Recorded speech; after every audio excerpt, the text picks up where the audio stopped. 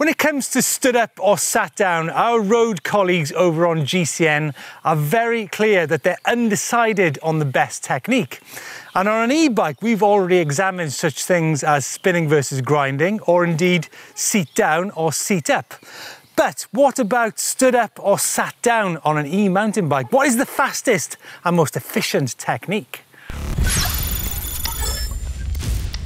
So here is a steep bank. In fact, this particular bank is the spiritual home for those riders pushing their bikes to the top of a downhill track.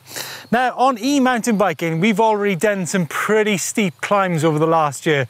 Such things as the slab and the rock. Obviously, there was lots of grip there, and the angle was quite acute, which meant that you had to get out of the saddle simply to keep the front wheel on the ground. However, a bank such as this, what is actually the quickest technique? Are we going to be quicker stood up or sat down?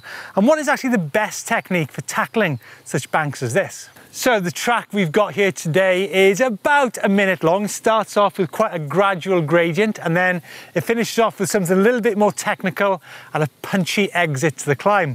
Conditions are prime for making consistent climbs. I'm going to be riding my Specialized Levo in turbo mode and probably in a mix of gears. So we'll kind of get a bit of insight there into how things change between sat down or stood up on the e-bike. So I think we'll start off with stood up. Do we really have to though, Brandon?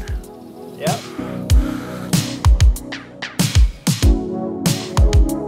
Run one stood up on the e-bike in boost mode. As you can see, there's not many takers for this hill climb here today. Oh, you gotta love these interval sessions on EMBN, right? You ready, Brandon? Yeah. 3, 2, 1. Ooh.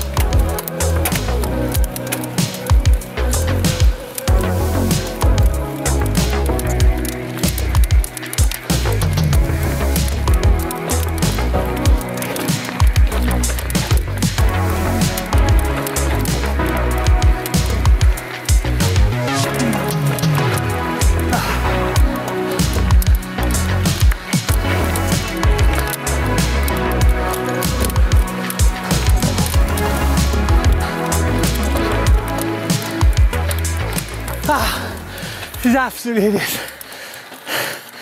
Hideous. Oh my God. 138.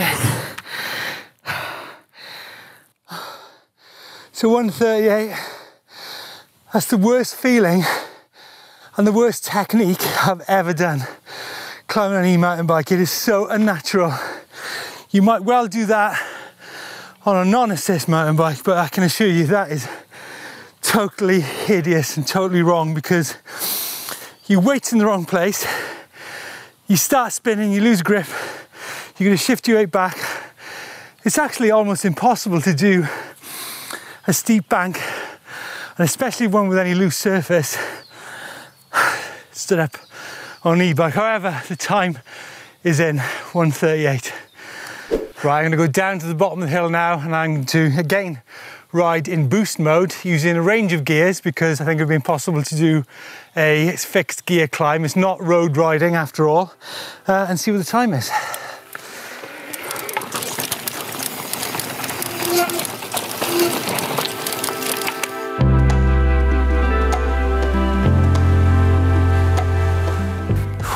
Okay, so my lungs, my body's just about returned to normal breathing.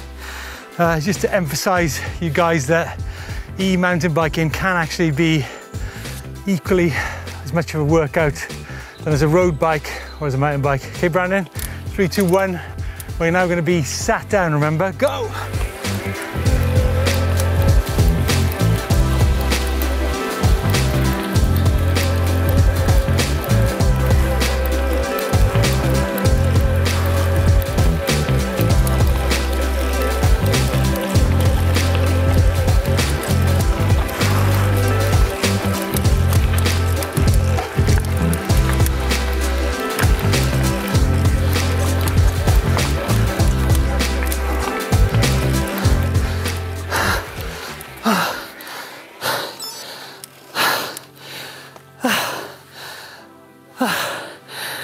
Still not easy.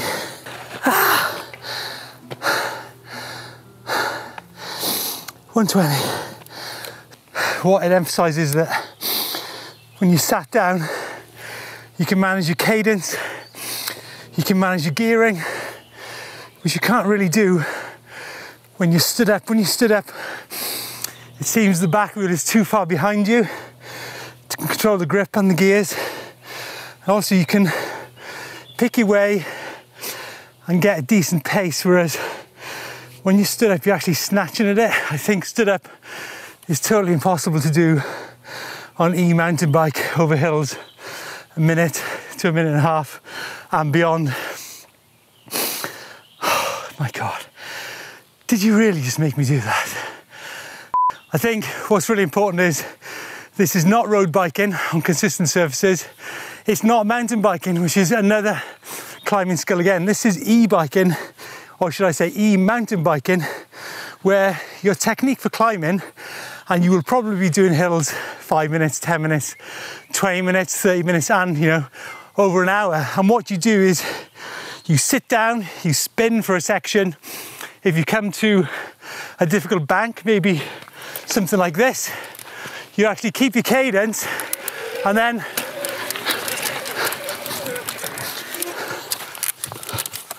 you use it. You actually stand up for the tricky sections, you conquer that, spin onto the next section, do the next section stood up, clean it, you just work your way up the hill. You certainly don't try and force it by standing up like you would on a road bike. 18 seconds, I actually felt it was more like 18 minutes when I finished that first stood up climb. But in the end, I think we're probably just as inconclusive as our colleagues on GCN, that you cannot actually do one or the other. It all depends on the shape of the hill that you're climbing. But one thing is for sure, you cannot sustain an e-mountain bike climb stood up for more than a minute. You might be able to do it on a road bike, but remember the surfaces are far more consistent on a road bike.